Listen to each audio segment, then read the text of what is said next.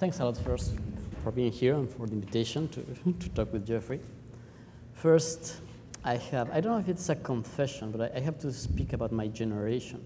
And I hate that word generation because I'm not talking about architecture or architects of my generation, but of politicians of my generation.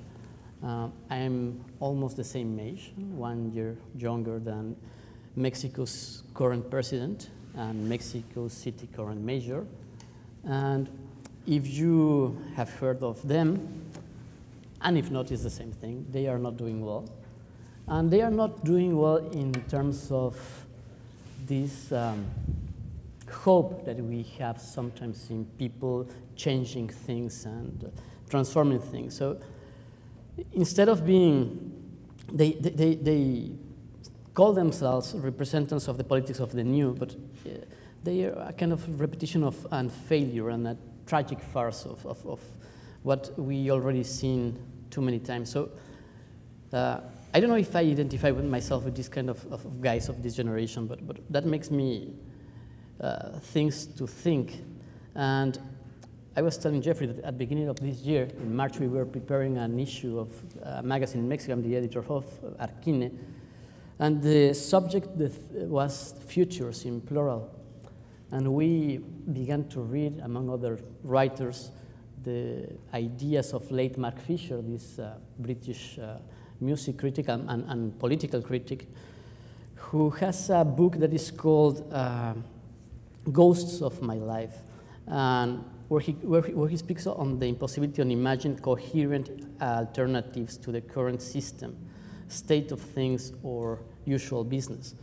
And in a way, being of the same generation of the president of my country and the mayor of my city, two guys that have failed, obviously, in the way of imagining a new future or a future for our country or our city, I kind of agree with the ideas of Mark Fisher, with this idea that we are living, he says, the first chapter of his book is called The Slow Cancellation of the Future. And he speaks about anachronism and inertia, about a stasis, a place that we're stuck on, that is buried behind a superficial frenzy of newness, of perpetual movement.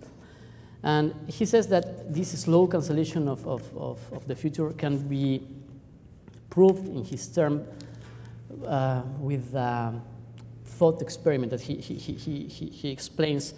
He says, if we could send a record done in the last couple of years, 15 years or 20 years into the past to 1995, no one would be surprised with what they are hearing. They will recognize the music. They will recognize what they are hearing. And for him, this is this idea of repetition, nostalgic repetition that he takes from the work of Frederick Jameson, the idea that anything is coming back again, and you can see it in the, if you put one and together beside the other, the posters of Star Wars and the newest version of Star Wars, of the posters of Trainspotting and the second version of Trainspotting, you will see that it's like history repeating itself once and again. So this problem for Fisher is a problem that has to do obviously with, well, obviously for him, with politics and the economic situation we are living in, where people are no longer able to find the space and the time to imagine the future because they are stuck in trying to solve their present. And those ideas of Fisher, that maybe Fisher is, well, the subtitle of his book is On Depression and Something Else. So obviously he's a melancholic, he was a melancholic, he was depressed. And he was not an optimist. I was told once in Mexico that you cannot be an architect if you are not optimist, and probably it's right, and probably that's the reason, because I sometimes present myself as a former architect, so because I'm an editor. But I was thinking in the way the things changed in maybe in 100 years. I love I like a lot this lecture by William Morris that he gave in 1884, The Way We Live and How We Could Be Living, it's called. And he says that we need a revolution. Obviously, Morris was a friend of Marx and Engels. He dined with them. And the idea of a revolution was present in his not only his aesthetics, but in his poetics, thinking that design could help revolution. And 40 years later of William Morris, we have Le Corbusier saying that instead of revolution, we need architecture. So it's like canceling one to having the other. And going out of architecture, going into critical theorists or thinkers, in Mexico, for instance, we have Octavio Paz, who in 1974, he spoke of the problem of modern poetry. And he said that poetry, modern poetry had been brought into existence with the idea of a rupture, a breaking with tradition, which is difficult if you think of English language poets as Pound or Eliot, which they didn't broke with tradition in that sense. They broke it in another sense, they reinvented a tradition. But what Octavio Paz is saying is that modernity was a rupture with tradition that later became a tradition of rupture, of having to invent something new all the time.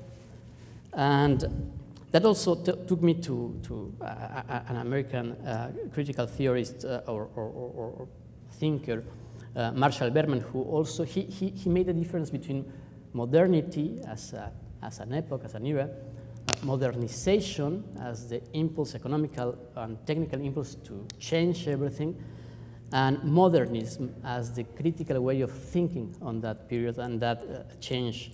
And then I realized that maybe the late Mark Fisher, he suffered of what we could call critical nostalgia also, because the things that he was saying were already said in the 50s or in the 60s, this idea of the impossibility of the new, of modernity changing every time, everywhere.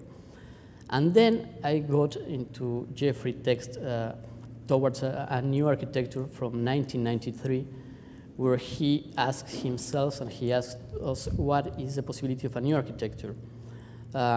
He says that new architecture would have to comply with two conditions, a formal vitality and political relevance. And he also stated there that in that time, 1993, history was understood as a shapeless well of recombinatorial materials, always deep, always full, always open to the public. And that the idea of revolution had been changed for the idea of accelerated evolution. And also that this idea, that we had to approach to this idea of a new architecture to erase the logic, well, to avoid, sorry, the logic of erasure of modernity and replace it by a logic of participation and recomposition, recombinations. All of this makes me think of a short story by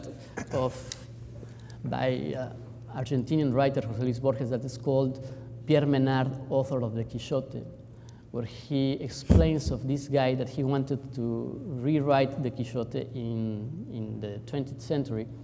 And the trick was to do it not as reimagining himself as living in the time of Cervantes and writing it all over again, but to write it in the capacities or abilities of someone living in the 20th century, and how to rewrite the Quixote in that position. And Borges says in that short story that Menard, he arrived to write a couple of lines or paragraphs of the Quixote, and that those single lines of the Quixote by Menard, Borges says that they were greater and more valuable than the ones written by Cervantes, because for Cervantes that was the natural thing to write, while for Menard it was a huge effort to do what it was not natural for him to do. So what I wanted to try to talk, to discuss with Jeffrey was this idea of the possibility of the new in architecture, and to obviously, well, I don't know if obviously, but after reading your text, this text, I think that you are more optimist than I could be, maybe by this idea of my generation, sharing it with Fisher and my president and my major. So that article is 25 years old.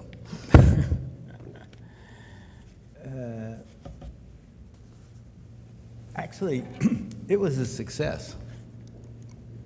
Everything it called for to happen, happened. Took about 10 years, 12 years. Now it's long gone. So we had that new architecture. Let me remark on a few things. First of all, I am an optimist, only because everywhere I look, optimism for me is confirmed, authentically confirmed by the processes that I see in virtually every field and in the way fields develop and continue to evolve. I'm not a revolutionist. I probably was at that time. I think you're probably right. I've always tried to steer against theorizing revolution and steer rather than theorizing how one positions themselves into microevolutions. Remember, 25 years ago, there were no the first Photoshop that had been published for the project had just gotten published. Computers were just starting. We had just started in the digital time. And the mobilization and agility of matter in every discipline has been so accelerated now that evolution is far more threatening than revolution. That's the problem with social media, fake news. All the problems that we're seeing today are not problems of revolution. They're problems of small-scale evolutionary changes that are destabilizing very important structures in ways that revolutions never could. Are you? I mean, do you follow? Do you need examples? You know, so I think, are you following my story? It turns out that evolution is much more threatening than revolution, particularly when there's intentional evolution. So it's a very exciting time to be an optimist, and you should be very pessimistic about it. Also, there's a certain way that I'm a Nietzschean. I remain a neo-Nietzschean in the sense that if something is going to happen, it's going to happen, so be it. So I don't moralize. I'm not critical. I was born into a critical group. I gained my position in the world, like you, caring and wanting to be part of a critical practice. I didn't like hanging around with them. It was Mark Wigley and Beatrice, and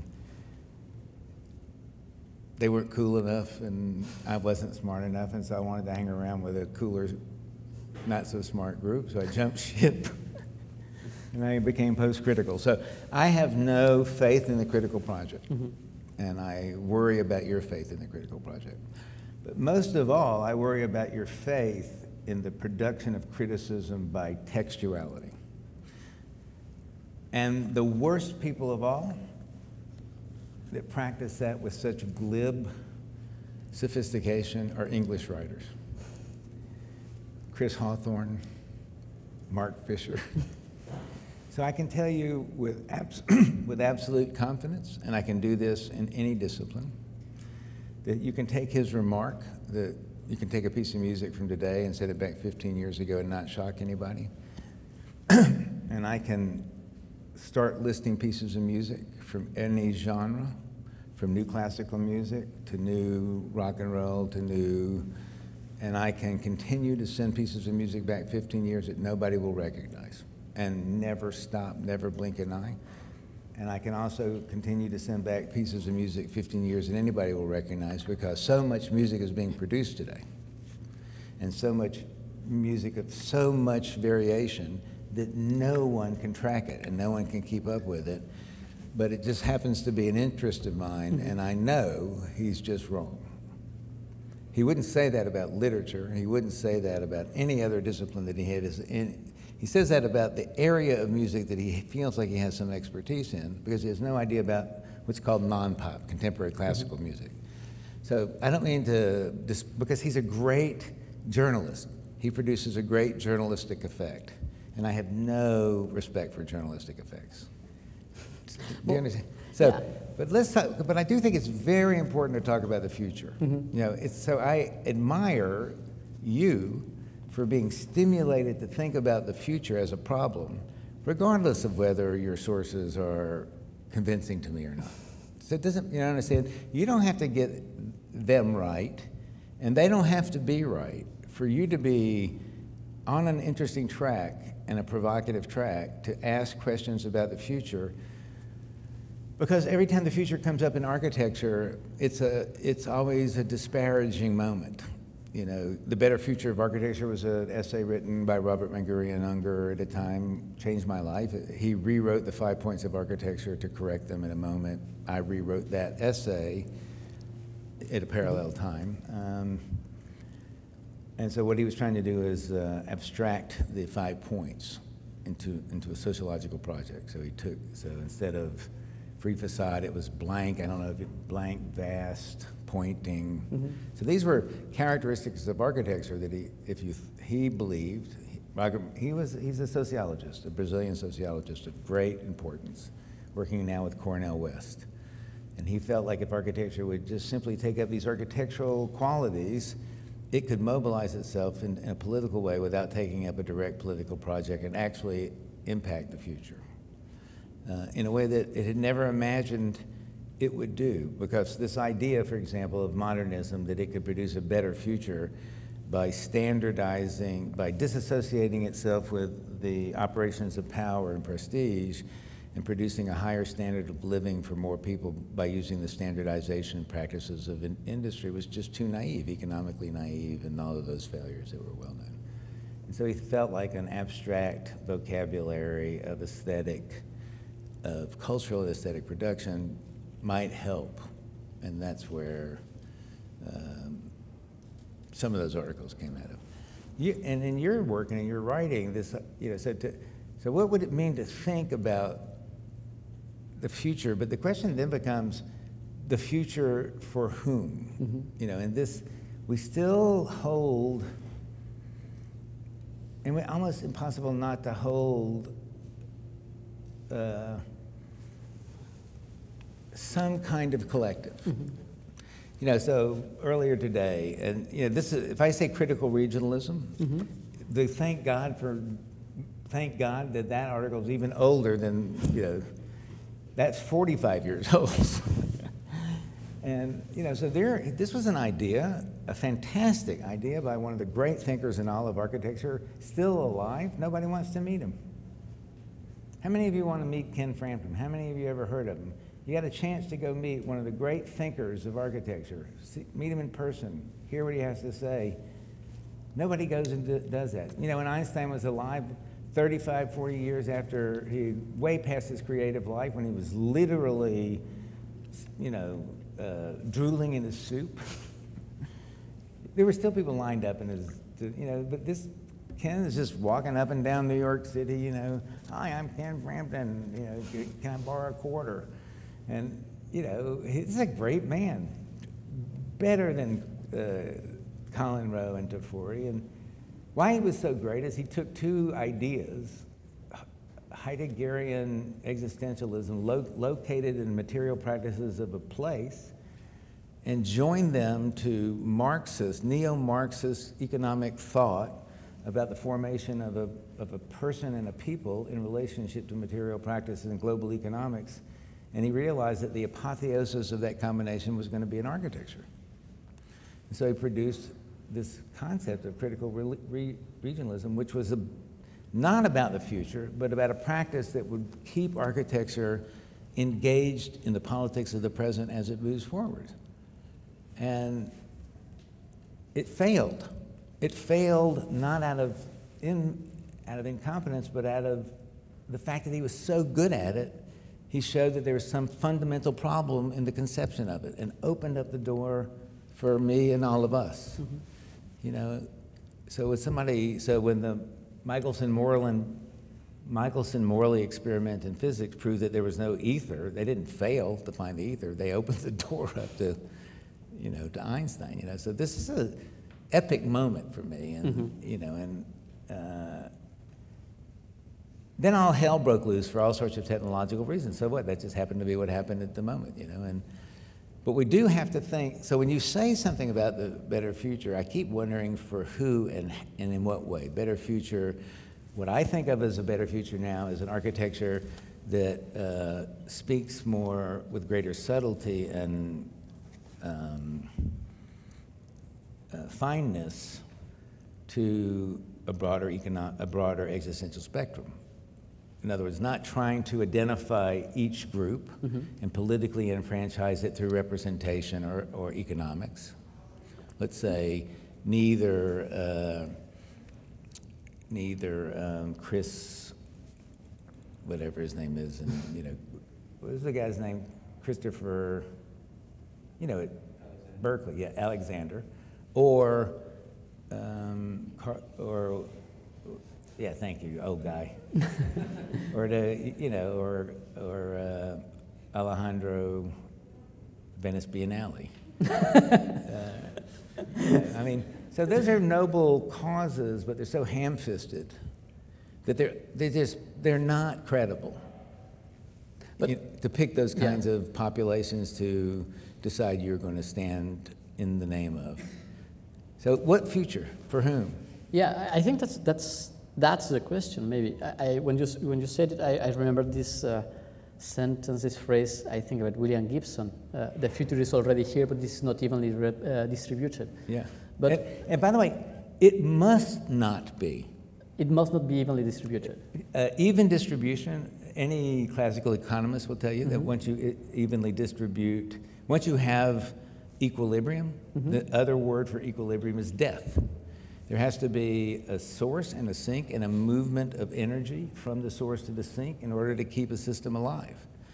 So every time, you know, I'm sorry, my brain is just gone. I outsource my brain to, you know, to everybody around me, and when they have to shut up, so that's why I need old guy and I need all these people. So who's M of MVRDB? Vinny Moss. Yeah. Yeah. He gets up and he says, you know, the United States uses, if everybody in the world uses the same amount of resources as the United States, we'd have to have 4.5 times the you know, whatever it is. We use 4.5 times too much. And I keep saying, is that all? You know, we need to accelerate. You have to have a disequilibrium and an imbalance of the use of resources in order to have production. The problem is the unfairness. You know, let's say in the United States it's always white men and have been for 200 years. So it's not that there's a disequilibrium, it's that the same people get to do it over and over and over again because there's instantiated structural unfairness. And so what we need to do is exactly what you said earlier, and I thought that was a beautiful thing to do, but we don't know how to do it, is quite how to do it in architecture, which is why Liam Young is such a genius. Is you have to imagine worlds first in which new forms of arrangements, new forms of property, you have to imagine futures in which new possibilities of all kinds of enfranchisements occur. That's that's why I don't particularly like the word fiction, because it's so writing-based. But if in the world that we were to grow up in, you were going to be rich and poor 4 or 5 times because there was no structural guarantee of your maintaining your wealth, you would distribute and use your wealth differently. You know, another example I give, and I know people are tired of hearing of this, is if you're a heroin addict, you're producing property. Every time you see a movie and there's a heroin addict, and the director and the writer and the actor have all gotten paid for there being a character called the heroin addict, and you're out there being the heroin addict, you've produced that property, but not according to Marx's theory of labor, but because of an existential theory of value. I mean, you know, Marx's theory of labor theory of value is you work, you produce value. Just the existence of everybody on the street, every time you see a crowd, so everybody's producing value. We have the way to account for the value. NSA can record every living thing that happens, store it, and we can evaluate it. So we need ways to produce entirely new repertoire of narratives, not stories, that include all of the practices, including architecture, and not worry about actually how it's dedicated in a particular vector towards this future or that future. So for me, it's more about mobilization and misbehavior than it is about theorizing a better future and instantiating it. Those always go wrong.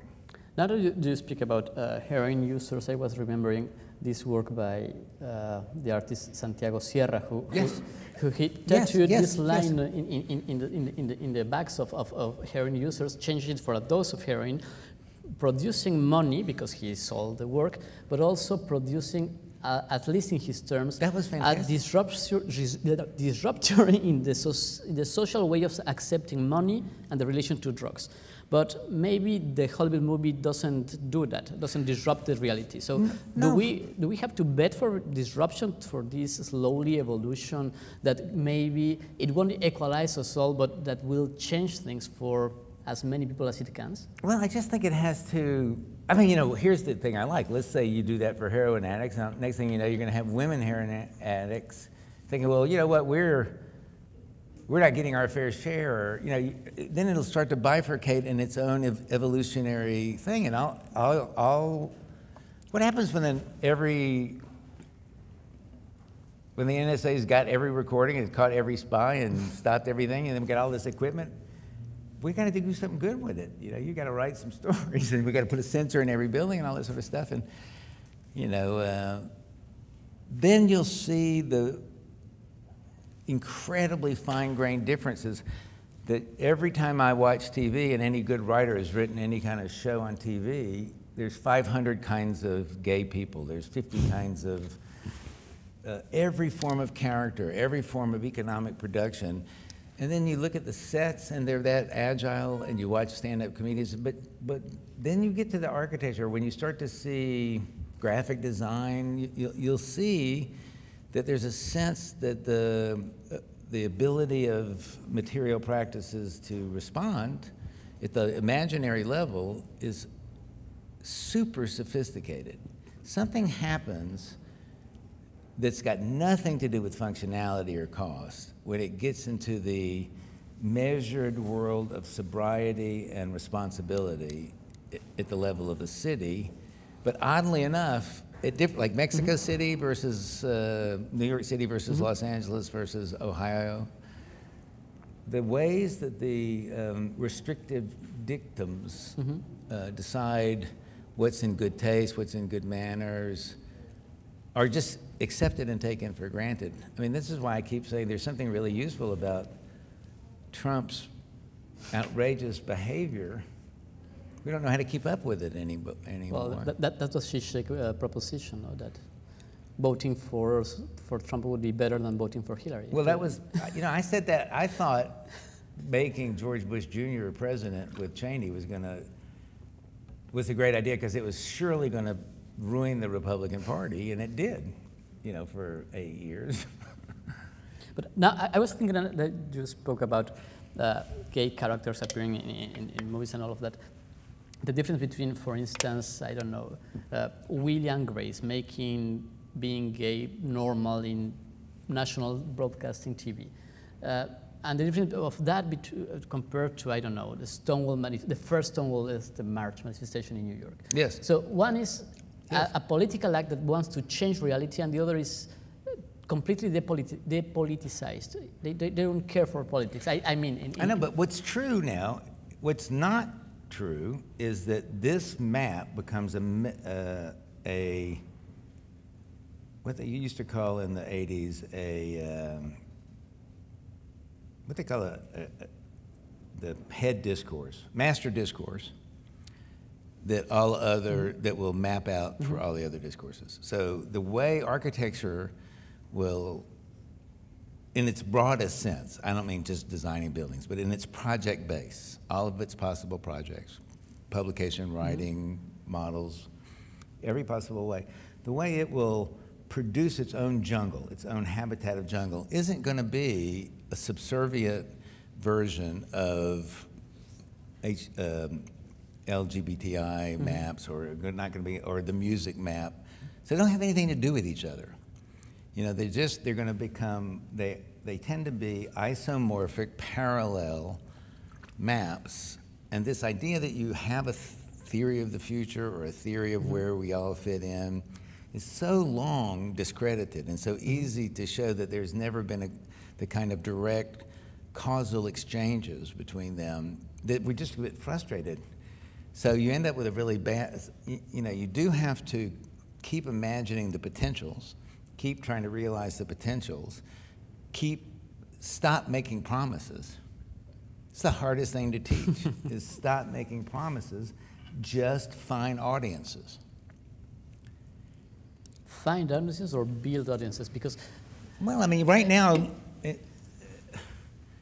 pick somebody who has the absolute smallest audience in the entire world of architecture. That would be Hernan. Not audience in terms of fans, he has a lot of fans, but in terms of someone who doesn't, a group of people who are taking seriously the fact that the being in the world of his work isn't a necessity. It's way behind the fact that the being in the world of his work is a necessity, you know, and everybody keeps getting nearer and nearer and nearer. You know, there's nothing too hard about it. There's nothing too dangerous about it. There's just something, you know, it's not a necessity. And it's not a necessity not out of what damage it will do, but out of what politesse it will challenge. It's bizarre. And yet you can look online at thousands of buildings that are stupider, just flat out stupider, more expensive, more ridiculous. Those three kings in China, that Moshe Safdie 3 towers with a gigantic boat on the top. I mean, how dumb is that? I mean, it's a kind of neat thing, but it's, what does that do for what is that for the world?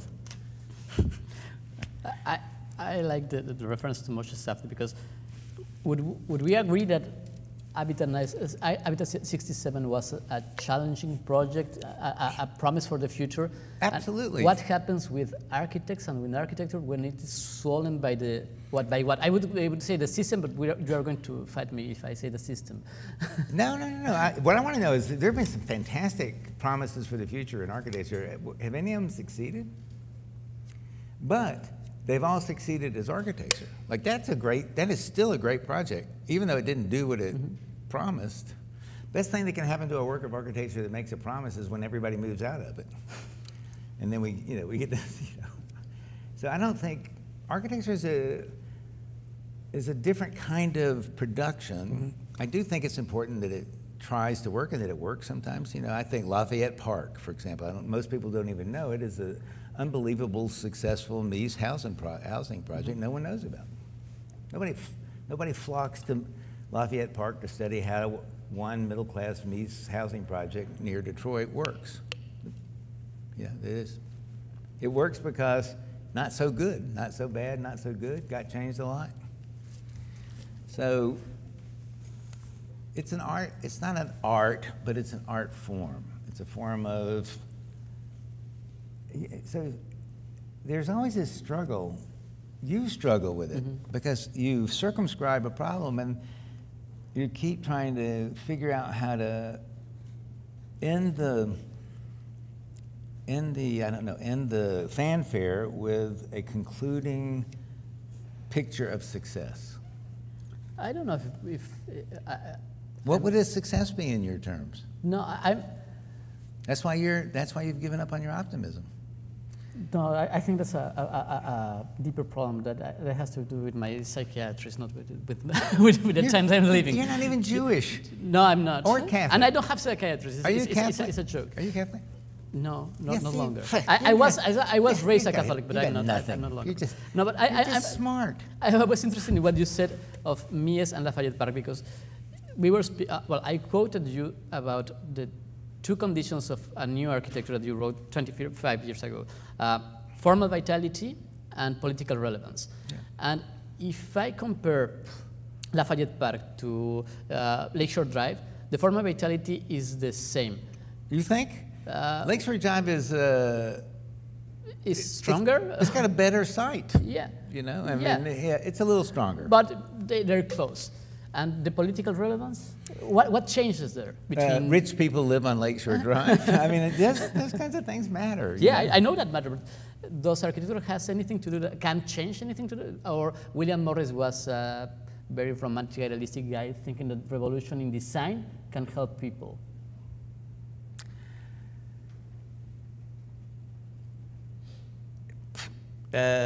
Revolution in design can help people. There's no question about it. For example, running water, running water, plumbing. Pretty much as soon as revolution in design helps people, it becomes the law. Electricity, plumbing. Soon as it happens at that level, it stops being part of the design project and becomes code or law. You're not going to find many architects at the center of that. You're not going to find many of William Morris's patterns at the center of that. You may find the idea of decoration at the center of that, wallpaper.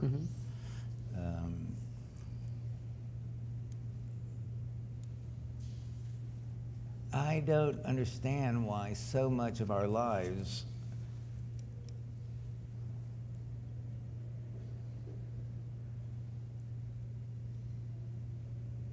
depend at the most fundamental level on not, let me put this a different way.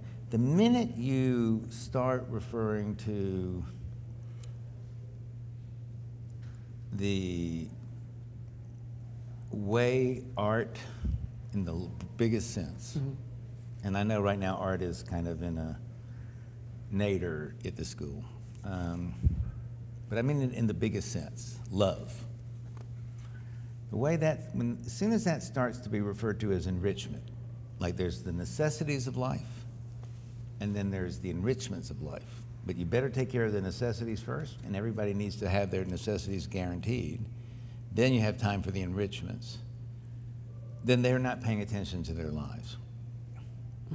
They're not paying attention to how many animals at every level of evolutionary development will die first for their enrichments before they will for their necessities. Why every lion that walks into a den will kill every, there's so much squandering of sexual material in order to protect the enrichments over the, it's just, you have to just, electrons and protons stay together out of love, not out of physics. It's just so fundamentally built in so there's, Mark Wigley and I are best friends as long as we're not in the same state with each other. He is deeply committed to the blind gene theory. The gene causes everything. So for him, it's the genome, so the phenome, the outside of the, for me, no. So when you see two birds dancing their crazy head off so they can mate, he thinks the point of that is the babies. I think the point of the babies is so that those guys dance their head off. It's a dance. Yeah. Like they're living for the dance, and that dance is, I mean, have you ever watched those birds dancing? I mean, it's an crazy, remarkable. And so a bird of paradise a female bird of paradise will sit on a limb, and a male will come and hold its wings out for 6 hours, just trying to get the female to do anything, and then the female will go, and they're gone. And they'll go on for days. And she'll finally, one will come along and she'll go, I mean, it's just nightmarishly fantastic at the level of microscopic behaviors that you can never possibly relate to this specific gene or that specific gene. It's true that that's how selection happens, but it's all about the selection, not the thing that gets selected. That's how I see the world. Yeah, it's about the evolution. It's exactly right. But evolution works like that. Now that you were saying that, I remember about richness, and yes. I remember a quote by Pierre Bourdieu who says that contrary to political revolutions, cultural and technical revolutions are done by the richest ones. So Yes. But if we want to change, if we want the new to come, we have to enrich people so they can go to this revolution. And so we need imagine, you know, that's why architects need to get out of economics.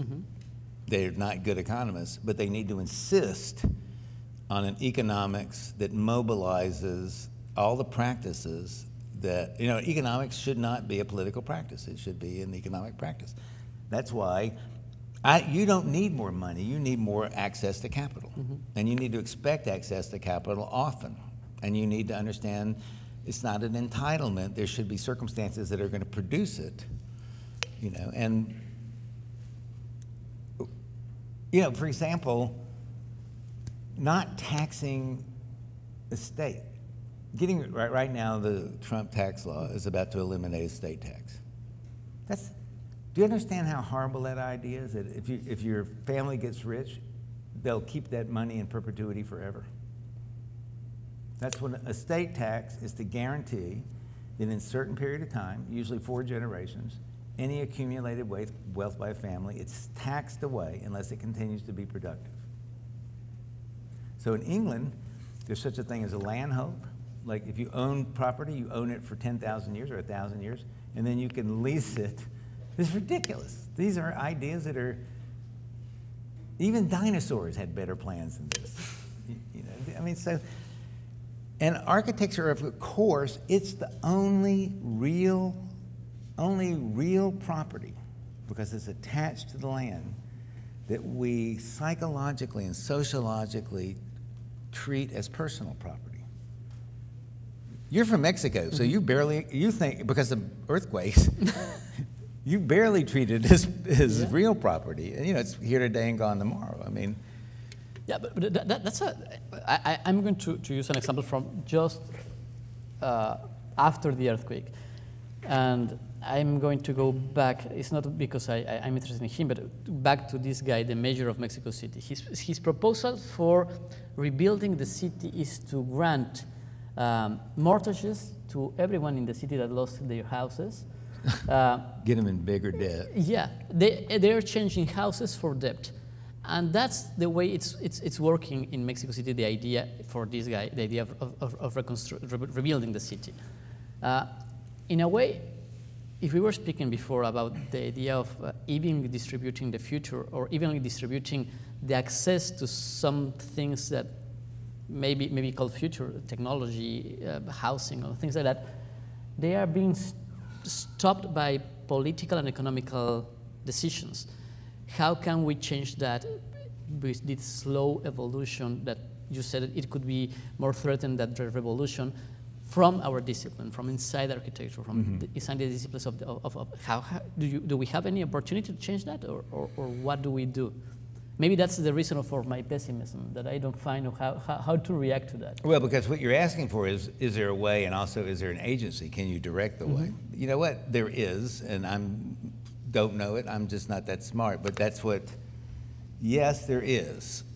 You know, one of my favorite moments is when I saw this in a movie, is when a student said to the teacher, "Is the teacher always smarter than the student?" And the teacher said, "Yes." And then the kid said, "Then why didn't Watt's teacher invent the steam engine?" And I thought to myself, that's exactly right, and I'm that teacher. You know, I'm not going to invent the steam engine. I'm just going to torture and abuse all of you people enough that you'll invent the steam engine just to show me, you asshole. That's what I want to do. So I've tried it nice and I tried it mean. Somehow or another, I'm going to find the right key where you'll just show me you're better than I am. Because yes, it's obvious there's an answer to that. But what there's not going to be an answer to, like, I think you're asking me a question out of guilt. Future always shows up in guilt.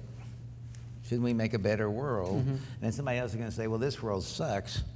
You know, one thing I can tell you is one of the things that's going on now is a tendency towards monoculture. Everybody should right now the problems are too severe. Scarce resources, global warming, balkanization of all the states, protein wars, 7.5 billion, 9 billion by the time you're my age, 15 billion by the time your children or your children are teachers, 15 billion is the holding population of the Earth.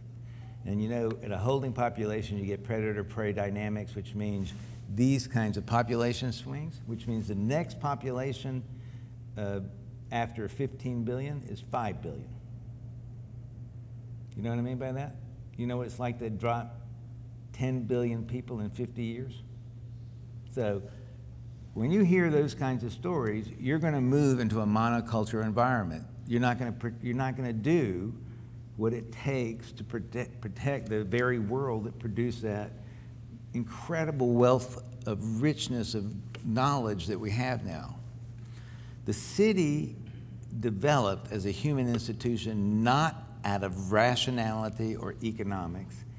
It happened because people could find opportunities to fulfill their desires to do what they want to do for a living. Not because they could make a better living, but because they could do other things. They didn't just have to farm or hunt. They could be jugglers. They could be prostitutes. They could be whatever, but they could make a living at something that they felt was who they were. And they did that until 1850 at the risk of their own lives. Until 1850, until Haussmann built the sewers in Paris, the death rate of every city in the world was higher than the birth rate. Anybody that moved to a city took their lives at risk. And they did that because it gave them the opportunity to live in a way that they felt like they wanted to live and could live, and that produced the greatest production in the history of humanity, of knowledge, art. So that diversity is the only thing that can keep us going and the only thing that can save us and the only thing worth living for anyway. So if you let the pressures of direct agency, like future, force us into a monoculture thinking, we got to solve these problems, we got to put everything else aside, we must recycle, we must, you know, not that these things aren't important. We can do these things, all these things within a reasonably rational. I'm not a rationalist, you know. I'm a market person. Let's say you want to eat meat, and that is a total ridiculous amount of waste of resources, then you got to walk to everywhere you go for the rest of your life. You got to come, if you're going to come here from Mexico City, you got to walk here so you can eat steak. I mean, I don't care how you do it. Make up new stories. But, you know, don't rationalize yourself into slow death. This is one of the problems with the Democrats' idea.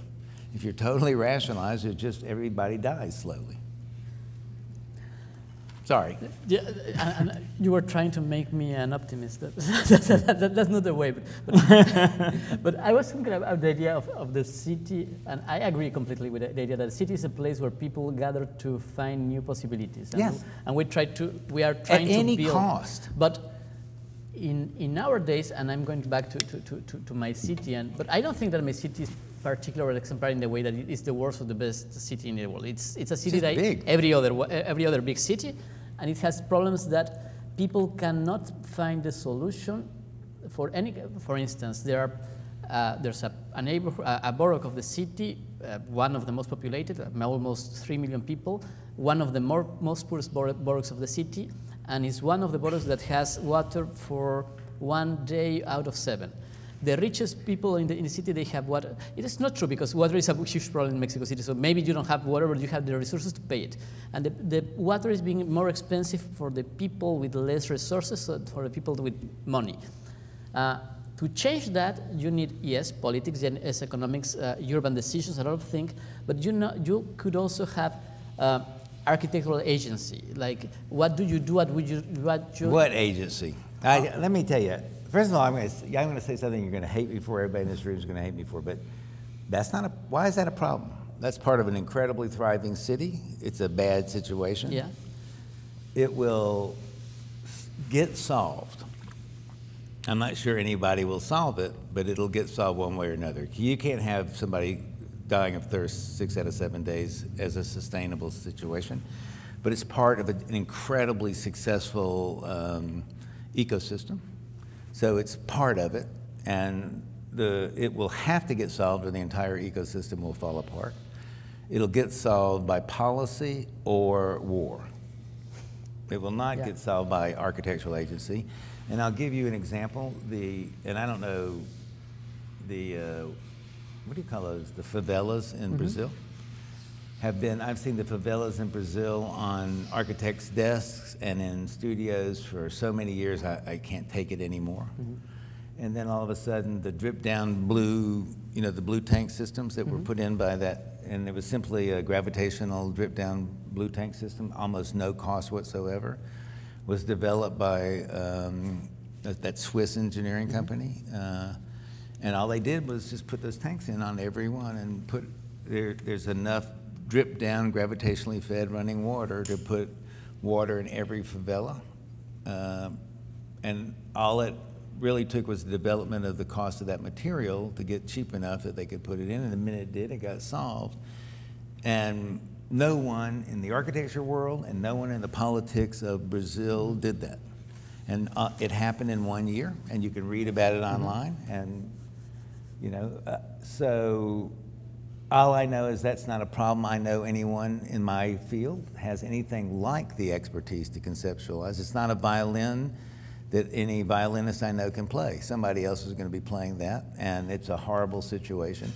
But raising it in this context is what I consider to be the problem. Acknowledge that if you want to solve that problem, if you're drawn to that problem and you have any expertise in that problem, get out of here, go where that goes. Because bringing it here undermines the work that gets done here and doesn't get anything done to help there. I mean, it's a terrible thing to say. I understand it. Your mayor's not doing it. Yeah, I know that. And you know what's going to happen. It's the same thing I know would happen. They're going to revolt. They're not going to die. Yeah, sooner or later. But if that's a solution to the problem, a revolution, and now we're going back to revolution against evolution. That's a terrible thing. Yeah, that's what'll probably happen is a social media. Most people don't remember that the Mongolian Revolution, which was before social media, happened because everyone in Mongolia had for the first time ever, had a TV set, and they watched the Soviet fall apart, and so they saw on TV that there could be a revolution, and they had a velvet revolution nobody knows about. Virtually no one in this country or in the West knows about a Mongolian revolution that didn't happen because of tweeting, and it happened because they saw it on television, went out in the streets, and within a week the government gave up. But if we believe to the level of the song, revolution wouldn't be televised. No, it's but in the difference between revolution and evolution, I want to stay there and with the idea of the future of architecture, because if to have water in Mexico City, someone has to wait rather for a design solution, and I'm not calling that architecture, but a design solution, or a revolution, because if not, they are going to die of thirst. How can we believe in the power of this slow evolution and the threat of evolution that you stated in the beginning? If I'm the one dying of thirst, I prefer revolution than evolution. I do. I agree with you. But if you're the one dying of thirst in that you have a cell phone. I guarantee you have a cell phone. You have you're active in evolutionary processes. What I want to know is what's going on there. I mean, you're not telling us the whole story. So yeah, I'm not telling you the whole story. But what I am amazed of is how are they? They're not drinking one day. They are buying the water. The water is arriving in tanks, in cars driving with tanks, and they are buying the water, but a lot more expensive than the water that the city should be providing them. And they are protesting. They are making, but protests in their own borough. I haven't seen them, and I don't know why. But that's a problem with Mexican society. I don't understand why aren't they in the center of the city protesting for what is happening in the borough. But for example, why do you not think, I'm always interested in this, why is it that you don't think beverage sales or chefs in restaurants, like why architects? You know, you don't see chefs wondering how they're going to solve the world's starvation problem. Well, I know you saw, maybe it's a very ridiculous and romantic and idealistic way to do it, but you have the documentary on Netflix of the chef of Massimo Bottura making that in Milan, and he does what he can. He takes the food that is the rest of the food of one day, and he feeds the people. There's a long history called the Harlequin. Starts with Escoffier, and it's required. It was required in French law that you take all the leftover food at the end of the day and you feed. You know, it became illegal in the United States because of sanitary laws. So you couldn't. So people had to starve so they didn't get sick. And Escoffier wrote his second textbook was how to prepare. At the request of the government, how to prepare rats in the trenches for French warfare, not so that they would taste good, but so that they were sanitary. I mean, you're right about that. So, but there is no sense. We do it as a kind of stylistic guilt. I mean, I'm ashamed of it every time I hear it on a review, and every time I'm not ashamed of students that want to be activists. I want them to be activists, and I know that there will be some crossover, you know, but the other thing is, the other half of that is this. It's one thing to know that you don't have an agency where you wish you had, but it's another thing not to know the history of successful agency you've had almost since the very beginning of the discipline of accomplishing a fantastic level of economic, intellectual, existential, affective enfranchisement and growth that's not a whole history of failure, but a whole history of fantastic success. Virtually every place architecture has set foot. Yeah. And to not know that, and to not know you're standing on that kind of ground, which is what enables you to wish you might have more innate agency, that's something else. It's an incredible history of success. Now I'm being the optimist one, because you said also before, speaking about physics, failures. They're called null results. Yeah, but failures is a form of triggering success. Yes. No, in science, you don't call a null result. You went out to find something and you turned out it wasn't right. It's called a null result. You publish it, and then new knowledge is built on that null result. So Piloti didn't actually release the ground. It didn't work, but we learned a whole new thing. So now we turn the ground into the building. I mean, none of that stopped. People act like the researches of the 5 points have somehow ended, or the 5 point was some kind of dumb mistake or some conceit on Corb's. You know, you see it in every building. You see it not as a style, but as a way of thinking about every bit of it. And you know, the reason we don't care about the tops of buildings anymore is that the sky's just not interesting anymore. You know, we get up there or high, tall buildings suck.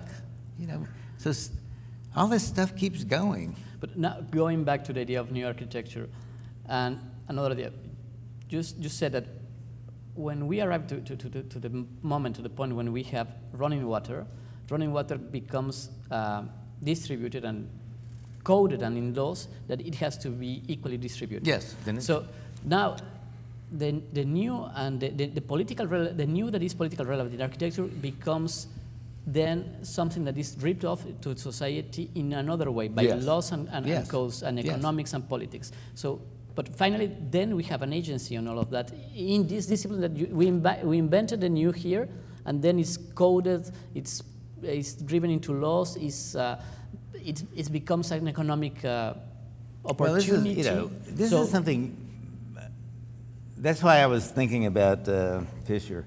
Yeah. The poor old Fisher that you don't like. Well, it's just, you know, if every audience has to be a big audience, and that's the only way you measure it as being successful, then he's probably right. Yeah. You know, what if he means is, if I, back in, you know, Led Zeppelin, if I'd sent Led Zeppelin back 15 years earlier and I'd hit Buddy Holly, it would have been amazing. Yeah. You know, and maybe if I'd even said, I don't know, I can't imagine it. My Generation was a song written by The Who, by the way. Not your fucking generation. You ain't got anybody who wrote something as good as The Who. People try to bring me down. You know, this was a great song. And before that, 15 years earlier, there was a song called, what was that thing called? I mean, just stupid songs. You can't believe this stuff. But, you know, Autechre, do you know Autechre? Mm-hmm. So send that back 15 years, find anything like it. Yeah. You know, or, I mean, it's just, so, but what's going to happen is that audience is just going to get smaller and smaller and smaller and smaller and smaller. So if you demand large audiences and big numbers, 1 million hits, 6 million views, if that's your measure of the only thing that counts as a success, what I count as a success is 15 people. Because what I know is in 3 years, it'll either be none. The likelihood are 10 to 1 for every 15 people, Bohemian Demimon, that's interested in something. Mm-hmm. In 15 minutes, it'll be none. But in 15 minutes, it could stay 15 people, but the next thing you know, it will be 3,000. And then it doesn't have to ever get to 3 million. 3,000, 4,000 people is enough for something to really matter in an existential framework. That's enough. You know, Alexander McQueen doesn't have a gigantic audience, but everyone in this room, whether they know it or not, is affected by just for his work on women's fashion. Forget men's fashion. They don't know it that they know it. They don't know that they know Coco Chanel. They don't know that the freedom of a woman's body and clothing affects everybody here. They don't even know it if they see it. You know, so I don't need it to meet the criteria, and I don't understand why anyone expects that in architecture. There's not a lot of good cases of that in architecture. Albert Kahn. Yeah, one good example I know of. Y'all got questions?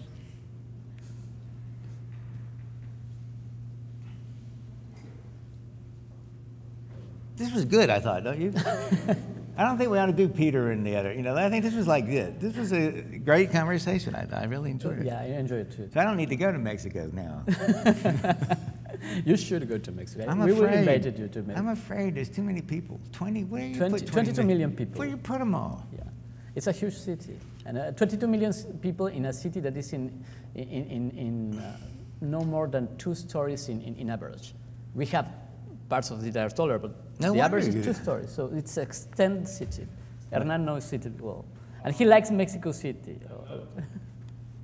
Go. I have a question about... Hold still. Wait 1 second. You get a popsicle. Perfect. Now I can do it. I had a question about the...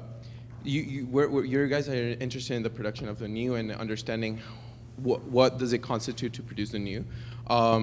But I think what I'm interested in is that it was more focused in terms of like the agency of architecture and understanding what its agency and what does it mean in terms of, is architecture an evolution agent or a revolutionary agent? And I think that it's an important matter because one of the things I was trying to answer at the start when you guys were talking was, but what does it really constitute to produce a new in this specific era? And I think what happened was that I realized that we're in a point where we're either trying to decide if we're evolutionists or revolutionaries, and I think that's I think it's a problem actually. I'm not sure, but just this notion of, do you think then are we producing in architecture in terms of finding a new agency or finding its existing agency, or? And then if that's the case, then where does it lie in terms of the work? In some sort of way, if architecture is the production of evolutionary agents, in some sort of way, each work produced is just going to be, in a way, it's like they dance, the birds dance, he failed, that architecture didn't work, but the new bird came and he danced, and the new architecture came to be. So I think I'm just interested in this understanding of understanding architecture as it's a revolutionary agency or as an evolutionary agency. Because the revolutionary agency, I think it deals more with this notion of architecture trying to solve problems that might sometimes be out of the social political capabilities that architecture has. That's okay. That was great. Welcome to the school. I'm not kidding, that's great. Here's a lesson for you. Try to practice this. Every time you speak, try not to say just. Because when you say it's either just revolutionary or just versus it's revolutionary, it sounds really great and you get paid more if you don't say just. Try to get just, merely, simply, and only out of your sentences. You'll make a lot more money. Now, when Bernard Tschumi started writing event theory and cross-programming and all that sort of stuff, it was fantastic. Everybody thought that was a revolutionary idea. We were going to make buildings that produced revolutions, and what we were going to do was put running tracks in the middle of libraries, and and the idea, and I clung to it a long time, much longer than I ever realized how stupid I was. And I always had in my mind that, this revolutionary architecture based on event theory was basically meant that every building we went into was going to cause us to immediately break out and start slam dancing into each other. That's what a great building would do. And then it just dawned on me one day that that's just, how stupid could you be? I mean, when you would go to these buildings that had the event theories realized, which is you go to a Cineplex, and 12 different movies and shirt places and restaurants and noisy games, and you realize that that was event theory, and there it was right in front of your face, and not only did it suck and it didn't really do anything, it wasn't all that successful. First, so it got tried out in rudimentary form. It was revolutionary, and the revolution was, instead of getting to walk into the movie and actually having a nice arrival and sitting down and seeing a movie, you basically walked in a dead-end alley past 2 trash cans that said, "Feed me," and then snuck into the movie sideways, sat down, watched some suck-ass movie that, wasn't so great, But it did set into motion that we could think about program in a different way and started to do stuff. So that revolutionary theory got tested, worked out, failed mostly, did some succeeding, turned every museum into a front for a bookshop, got appropriated by mall developers better than it did by architects, but then taught us how to think about program in a different way, and now become a microevolutionary attitude. So I think if you go back and look at the history of it, it usually starts, for all kinds of academic, theatrical, necessary reasons, in revolutionary terms, but quickly matures, for those people that are genuinely interested in following it, into evolutionary techniques. And that's, like all single surface, all the problems that we do, that's generally what happens until the problems get solved. And the problems don't end, or we don't get bored with them. They get solved, and we know them, and they get appropriated by first adopting practices, and then they get generalized into things. So I think you're right. And I think it's good that you're thinking that way. So you're at the right place. Yep. That's the most questions I've ever got. Go ahead. So what would you both define as the agency of architecture? Is the what? Architecture's agency. Is that what is architecture? I mean, you talked about how it shouldn't take the place of what will become either policy or war. I agree with you in that, and I think that was very strong and decisive, definitive. But that's saying what architecture's agency is not. So what is architecture's agency then? What are its possible agencies? There are lots of them. Yeah, sure. Just whichever come to mind for you now. What I think is that it's different to think of architecture agencies, and I agree, and architects agencies, because we tend to well, I don't like the confusion between architecture and architects. I think that architecture is broader than architects. An architecture agency, it's what a lot of people is doing by the simple fact of trying to transform the built world where we live. An architect's agency, I think that has to do with, for me and at least, with a clear, I was going to say political, but political in the broader sense, position. What is what you're doing? But to state it clearly, I don't know, when someone says, I like to think that when someone says that he wants to do something, he has to prove it in the realm that he states he's acting. It's like defining the field when you're acting. So I don't think that there's a architecture agency or architect's agency that you can point out with like that precise agency. You have to choose it, I think so, and state it. That's depressing. It's depressing. You're depressing. I know. I told you. Okay, let me just make it. I try to develop. First of all, you have to. Anyone here write poetry? Do you read it? You read other poets, right? So, that's good. But so you know what I'm about to say. The only people that read poetry are poets. And so I can ask you, what's the agency of poetry? So the fact of the matter is, the first level of agency for architects is to produce projective relationships with other architects. So for the most part, the field of agency is one architect talking to other architects about possible agencies.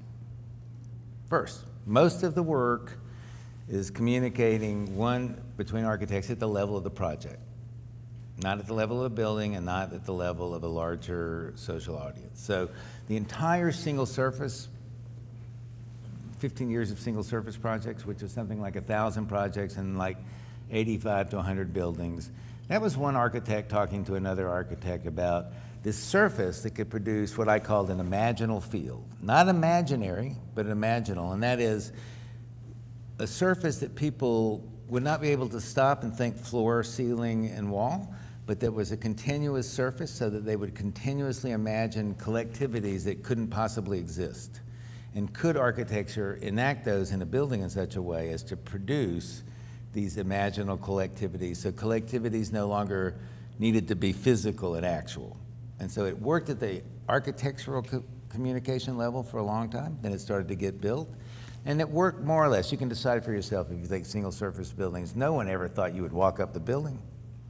No one was really interested in tearing down the semiotics of the floor, ceiling, and a wall. I got you. You can put your hand down, I got you. Okay. And so there was a lot of interest in this notion of an imaginal effect. And the same thing is true for some, so like Disney Hall or, collectivities that produces new forms of temporary unities. So there are these kinds of agencies that discussed among architects to see, do you think this might work if we took it to the public? Is there a way to bring people together in a music hall that are from such diverse communities that perhaps the architecture, by showing the formal relationship to so many diverse forms in the city and by entering in so many different ways, and then you put them in this one space, and for a moment they're brought together by music.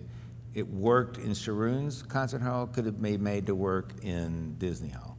So that kind of discussion goes on all the time. So I think that agency is important. So you see museums now, so that when you walk in the gallery, you walk in such a way that you are seen through a transparent wall, so other people in the gallery see you walking in and they see you framed by the doorway as a work of art. And all of a sudden, as you're there in the gallery and you're walking through, you become a work of art. So these kinds of small ephemeral relationships are worked out all the time. That's the level of agency that I think works at the level of cultural and not post-critical agency, but mostly discussed at the level of a project and in terms of psycho-optical and sociological level, and then tried out and oftentimes not panned out. The Mobius House by Caroline and Ben. First time ever that the Mobius effect was actually not reproduced in some kind of bad geometry, but actually produced in a building so that as you were walking out, you could feel yourself walking back in because of the way the reflectivity. So yes, but the way I would answer your questions is it's usually internal and at a very small scale at the level of very subtle counterintuitive effects. And then some effort is to make these grow into very much larger, coherent, big political or social effects as they mature. Is that any better? I'm older. Yeah. I had a question. Nice dress. Thank you. Thank you. I like flowers. Hernan used to use them. Yeah. So the realm of architecture has a certain finite extent, especially in the political ecosystem. And you said that if that ecosystem in some sense is not working or failing, then it's not an architectural problem. But I believe that, I mean, again, it's a question, but I believe that architects should at least have a stand on, like a very objective stand on some things, politically and sociologically and or economically. There is one firm that comes to mind. It's called Emergency Architecture, and they work in war-torn areas and create schools in like months for kids who are orphans. Or I think that's, in some sense, is taking a stand. Yes, listen, architects should be decent human beings. And if they have a skill that they can use to help other human beings decently, they should use it. The woman in, the first architect in Pakistan who set her sight, she's the AIA, head of the AIA in Pakistan, built all those bamboo structures, invented a new bamboo structure. You know, she builds all the Hyatt hotels, but she also developed, and so she does very horrible corporate architecture, but she also understood that there was a responsibility, and she had the intelligence to do building projects for poor people that they were not particularly important to architecture, but they were using her skills at understanding materials and buildings to make them useful in relationship to other. You're right. So human beings should rise to the occasion of being decent human beings with whatever knowledge and skill they have. That's not the same thing as architectural agency, though. If you have money, you give money. If you have skills, you give skills. Yes, you're right. Absolutely. This school and all other schools do that, does everything it can to get you involved in every possible way in social action, whether it's Habitat for Humanity or taking seriously the events in Houston. And you notice we don't even talk about Houston anymore. You know, thank God Puerto Rico wasn't as bad as New Orleans. What an idiot our president is. It's hilarious. You know, but I mean, of course, yeah, be a decent human being and don't use your profession as an excuse. Just be a decent human being and do your profession and understand that they're two different things. I'm done. Bye.